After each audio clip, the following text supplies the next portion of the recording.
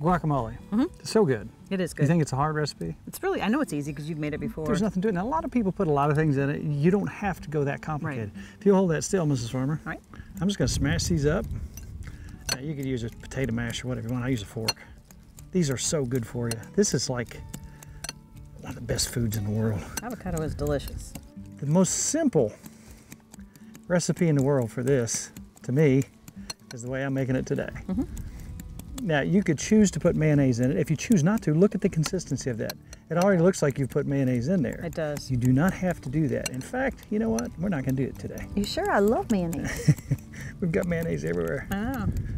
Here we have the beginnings of our guacamole. 3 avocados, just smash up with a fork. I've got some yellow sweet onion. Now, most people would put red onion in there, but if onions give you indigestion, to me, these are a little less potent. Yeah. I just want you to see how easy this is to have something wonderful. Nikki, Yes. would you scoop me up some tomatoes? I will. How many you want?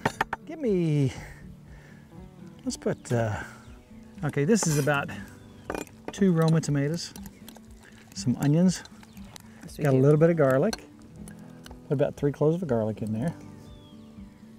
Let's put some cilantro in there, Mrs. Farmer. Ready? How much you want?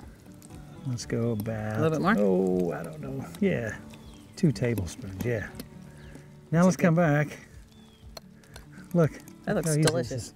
Some lime juice. Gotta have lime juice. Oh, that looks good.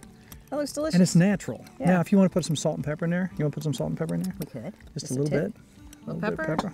You're not putting mayonnaise, huh? Nope, no mayonnaise. Really? Okay. And the one thing I do put, now this is optional, some people like, I like cumin in mine, just a little cumin, don't you? I do. And that's just a pinch, and that's an extra pinch. And that's just as pure and as natural. Now look at the consistency of that. Do you think we need mayonnaise? No, I guess Isn't we that don't. beautiful? That is beautiful. And what was that prep time? That was quick. 4 minutes? Yeah, maybe. If that.